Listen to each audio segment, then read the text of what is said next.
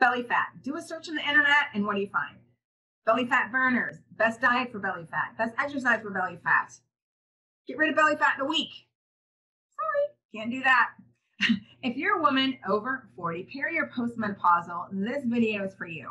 I have a special guest with me today. We're going to give you 3 practical things that are going to help you target that belly fat. You ready? Stay tuned.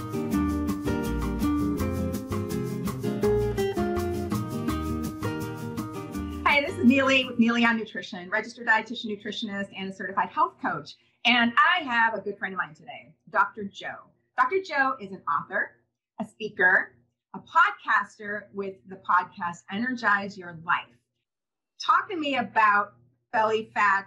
Again, thinking also of my audience, which is mostly women, peri and postmenopausal women. Well, we have that stuff, and this is a shirt. This isn't my fat, but we have fat that's hanging down there. We've got maybe the jiggly thighs. I mean, let's face it, we're not perfect when we get into our later years. We're all trying to get better, but not perfect. There's no such thing as perfect, as you know, unless they airbrush it, because nobody really has that kind of perfect body.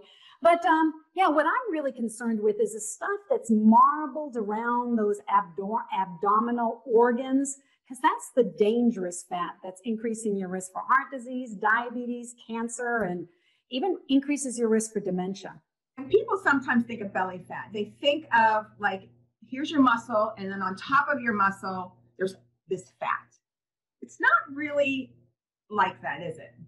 Well, there might be some fat on top of there, but yeah, we're talking about that fat that's marbled, kind of like you cut open a steak and you can see all the fat in between all the muscle fibers. Yeah, we're talking about that kind of stuff that happens. The stuff you can't pinch, the stuff that doesn't seem to move a lot, that's what I'm concerned with. And if you measure your waist, and your waist circumference is, say, more than 35 inches for women, more than 40 inches for men, you likely have an excessive amount of belly fat. Yeah. And I think that's really a good indication is looking at waist circumference versus like a number on the scale. All right. So what's we're going to talk about 3 things. And by the way, we've got a bonus tip for you too. So make sure you stay to the end and hear that bonus tip. Okay. The first one, what's the first one you want to talk about? Okay. So when I was talking about this belly fat in a recent podcast episode of mine, I mentioned 3 things. The first one is to reset your calorie intake. And I don't want people to get stuck on this because they automatically think, oh, I have to eat less, okay? The other 2 might be more important for you, but let's face it, many of us are sort of mindless about how we eat, and we haven't the foggiest idea of what we're eating. And, is it nutritious foods? Are they foods that are making us feel full and energized? Or are they fun foods that we're eating too much of? So I always just tell people, it's not about counting calories. It's just about becoming conscious of calories, perhaps, right? When you find out that coffee drink has 400, 450 calories, and you say, oh my gosh, that's 1/4 of my day's allotment, and all it is sugar and fat. Probably not the best way to spend my calories. So it's really about awareness. It is. It's about awareness, to be conscious. We've talked about this before. You know that I don't have my clients count calories. We work much more on that mindfulness of eating, hunger and fullness, right, and so forth. But just to give an idea, I mean, somebody may, if they stayed the same height and weight over 30 years, at 55 years old versus 25 years old, she's going to be burning 150 calories less than she did when she was 25. Yet maybe, and that's what the same amount of exercise, right? If you're moving your body less than you did when you were 22, it could be even as much as 300 calories less. Right. We know as we age, we have a tendency to lose muscle. Muscle burns more calories than fat. And we're going to talk about muscle in a second, but we're going to first talk about the second tip that Dr. Joe has, and that is what we're talking about. We're talking about practicing more high-intensity interval training. So in other words, we're talking about the aerobic exercise that you all do, walking, running, swimming, biking, jump rope, dancing, that type of thing. But we're asking you to kind of crank it up a little bit. Replace some of that slow-moving exercise with something that's a quicker pace, or what I do is alternate it. They tend to burn more of that internal belly fat when they do burn fat. So maybe you say, I'm going to, because not everybody has to run. Keep in mind, if you're walking at a strolling pace and that's all you've ever done, maybe just, quicken it up a little bit to get to the telephone pole.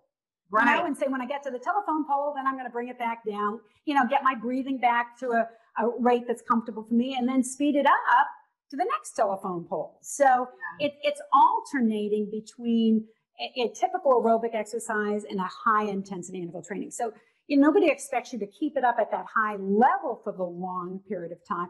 I use a spin class as an example all the time, which I don't particularly care for the spin classes, but that's what they are. You kind of go into the pace, and then the instructor, as you crank it up, again, you also bring up something I think really important, and that is, even if you're just, doing a little bit more slower pace, 3 miles an hour, for example, just slower, just ramping it up. So we don't have to be running or spinning or whatever. So wherever you are now, just every few minutes, ramp it up. And talk with your medical professional first before you change your exercise routine, and make sure that your body, your heart is equipped to be able to manage that. So certainly check with your doctor first. Okay, excellent. All right, so that's the second one. What is the third tip that you have for us? The third tip has to do with our muscle mass, because we've talked about how as we age, our metabolism goes down because, with aging comes the loss of muscle mass. So while that exercise that we've talked about is going to help us to burn a little bit more of that belly fat, and yes, it's going to help us to maintain some of that muscle mass, you've got to increase it as you age. So if you're not doing any kind of resistance exercise, it's important to start doing that twice a week. And I'll tell you, it's a lot simpler than you think it is. People think they need to go to the gym and lift weights with those machines or get the dumbbells out. And sometimes it's as simple as doing something with your body weight. So what would be some examples of doing something with your body weight?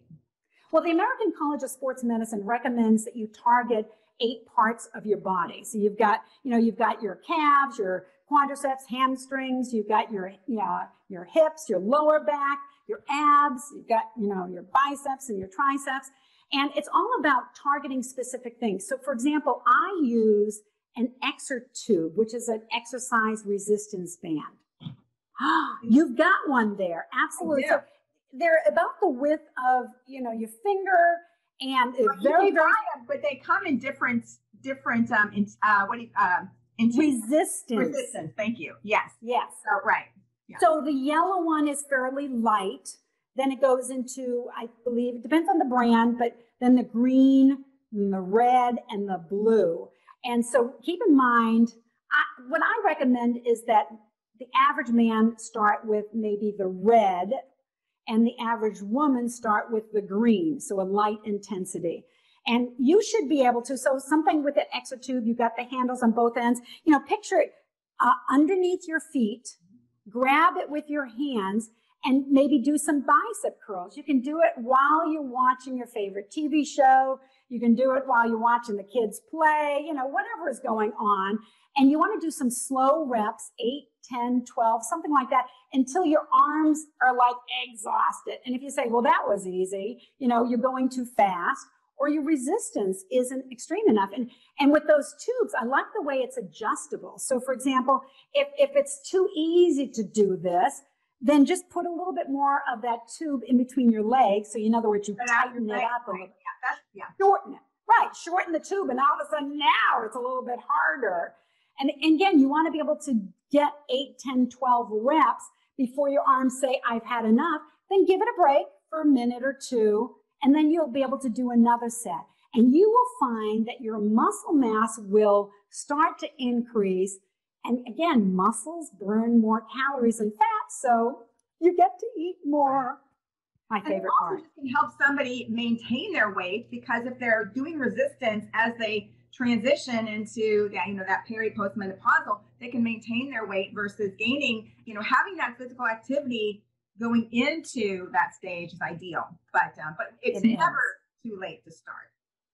Never too late to start. In fact, I have a YouTube video that I called it, You're Never Too Old to exercise, and it's just videos of people in their 70s and 80s doing gymnastics or swimming or doing dancing, things like that.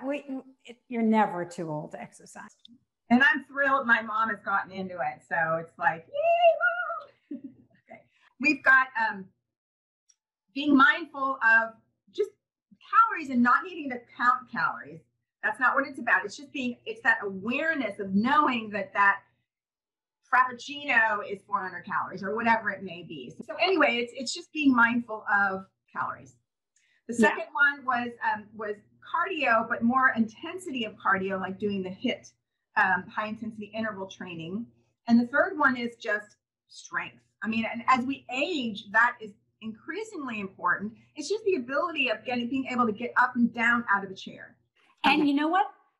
Something I've learned with my elderly parents and also in-laws, you're absolutely right. The thing that puts people in the nursing home is typically because they can't get off the pot, off the toilet by themselves, because they don't have that strength in their legs anymore. Exactly. So doing some squats. So do not raise your toilet. I hear people tell me all the time, I need to raise my toilet. No, you need to be doing some squats to build up that strength, because even if there's a bar, you still need to have some arm strength to be able to lower yourself down. So either way, you need to be working on the exercises. And like I said, it doesn't have to be that difficult. When you buy one of those exercise resistance bands, they usually come with a series of exercises that you can do with it. And it can maybe take under 10 minutes twice a week. You can oftentimes do it while you're doing something else. So it really doesn't have to take a huge chunk of your time, but you will notice that you'll increase your muscle mass and you'll feel more energized when you do it. Yeah. I'll put a note in the description too of some that I've recommended over the years. So, okay. Mm-hmm. All right. So we promised we'd have a bonus tip. What is that bonus tip, Jo? Well, you know what I've noticed with a lot of women is that they don't like to eat a lot of protein. And I know this because I'm one of those people as well. I would much rather eat my carbs, whether it's potatoes or breads, rice, rather than having a big chunk of any kind of meat, beef, chicken, fish, even the nuts and the seeds. I just prefer that. But the thing is, in order to build muscle mass, which is our aim, to increase our metabolism, burn some of that belly fat, we've got to make sure we eat enough protein to incorporate into their muscles. So in other words, when you build muscles, it's a two-step process. And when you're lifting weights, people think you're building muscles, but you're not. You're just breaking down those muscles. And it's the stage after is when you build it up. And if you don't have that protein available, 20 to 35 grams of protein within an hour or two after exercising, how's your body going to build it back up when it doesn't have the building blocks to be able to do that? Right. And what I see a lot of people is they're eating plenty of protein at night, but they're exercising first thing in the morning. Well, that protein is no longer available. So make sure after you work out or before, because it's okay to eat breakfast and then exercise because that protein is still available, but you want to eat either before or right after within an hour or so. And, let's talk about that 20 to 35 grams of protein. For example, it could be 3 eggs or 2 eggs and an ounce of cheese. It could be a scoop or 2 of protein powder, depending on what kind you get. Yeah. It could be, a piece of meat the size of a deck of cards. That's enough. When I say meat, I mean beef, chicken, pork, fish, and the like. And I've got a handout, and I'll put the link in the notes too, for 16 high protein breakfast ideas, because that's one of the biggest things for my women that I work with is getting that morning protein. Because like you said, we can't just have like a whole bunch at the end of the day. We need to have it spread out throughout the day. Yeah. And we can only utilize so much at a time, and not unlimited amounts at any one time. So anyway. Yeah. I use the example of that sponge. When you put that sponge in water, it can only hold so much water, and then the rest drips off. So the same thing when it comes to protein, your body can only utilize a certain amount of protein at any given time. So it's best to have that 20 to 35 grams of protein at breakfast, same amount at lunch, and same amount at dinner, rather than having it all at one time during the day. Good point. Excellent. Jo, how can people get in touch with you if they want to get in touch with you? Yeah, you can reach me at my website, drjo.com. That's jo.com, and take a listen at my podcast, which is called Energize Your Life. Excellent. Very good. Always great to have you. We'll chat again soon, I'm sure. And thanks for watching Neily on Nutrition, and we'll see you in the next video. Take care. Belly fat. Do a search on the internet. What do you see? Belly fat burner. Best belly fat diet. Nope.